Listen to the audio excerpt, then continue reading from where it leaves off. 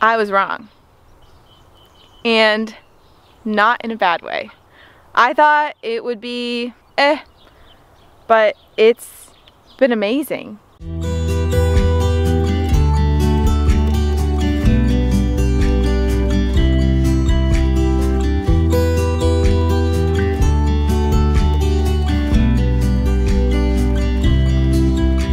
You're watching me steady, I know, wondering why I'm so hollow.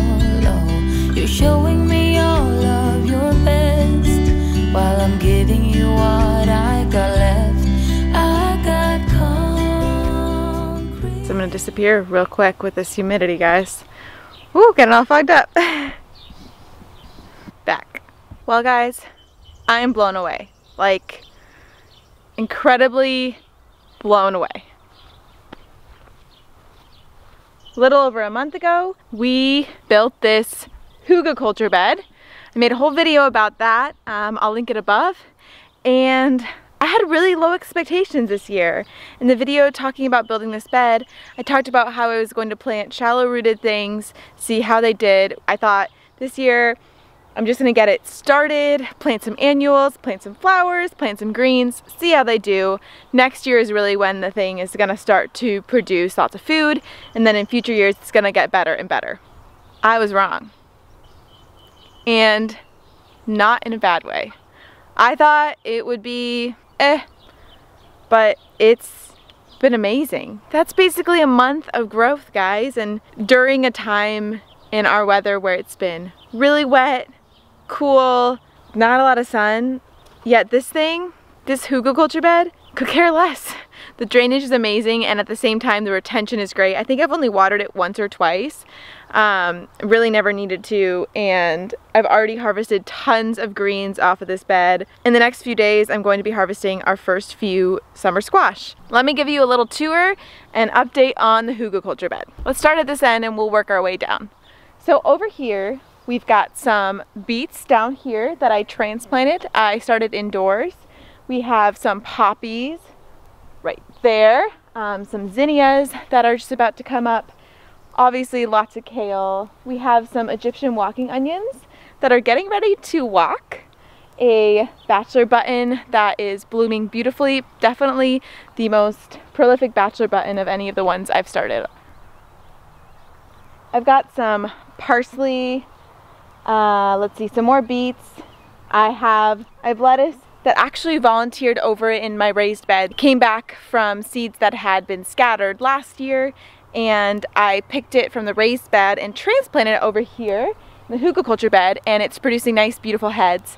So I'm gonna need to harvest that soon before it starts to get too hot and start to bolt. I had a couple extra peanuts left after I planted them over in the main garden, so I actually planted a peanut right in here, that pretty little flower. Let's work our way up down the back of the bed. Now the back of the bed is less prolific than the front of the bed, and that's just because the back of the bed doesn't get as much morning light and it gets a little bit blocked in the evening.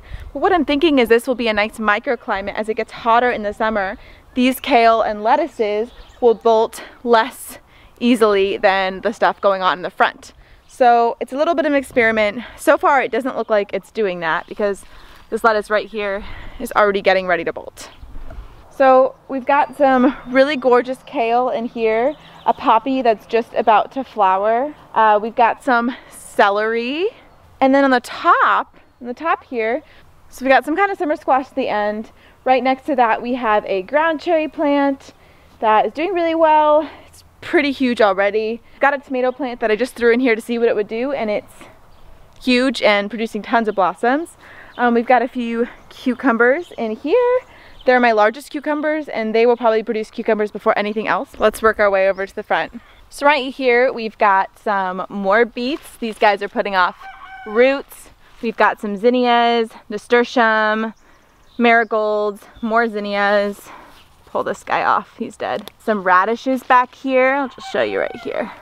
This little guy's ready to be picked. More kale, beets, onions. It's kind of the same deal all the way around. But as you can see on this side, things are much bigger and more established than on the other side. The curly kale on this side is doing really well. It's finally starting to catch up, whereas these, I think this is red Russian kale, came on a lot stronger. We've got some zinnias up here and some beets that are getting nice and big, as you can see. Really pretty zinnias down there. Some more massive beets. And that's about it. I have one little lone cosmos. Now what's really amazing about this Hugelkultur bed is the mushroom compost that I used actually contains herbicides, which I didn't know, of course, when I planted it. I actually sourced organic compost thinking that I would be safe, and so I spent extra money doing that.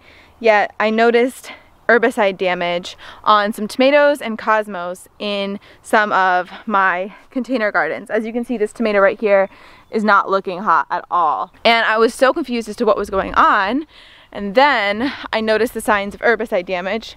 So you can tell here, this little plant had some herbicide damage, but it's growing out of it, so I am thinking that it's a small amount. But what's amazing is the herbicide damage did not show up in the Hugelkultur bed.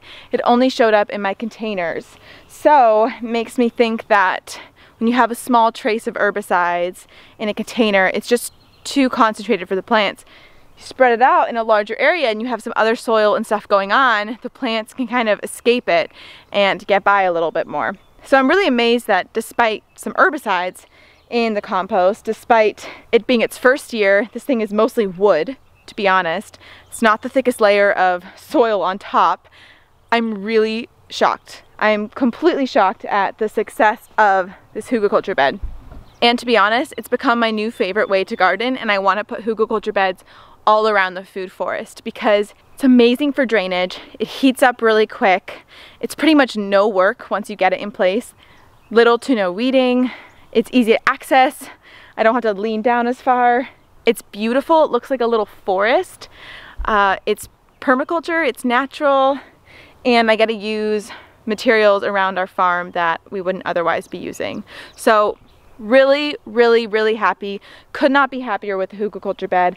The one thing I will mention is that because of the wood chips and all the wood and all the lush stuff going on here, I am noticing a lot of bugs. There's a lot of bugs in this area, but both good and bad bugs, and they're kind of taking care of each other.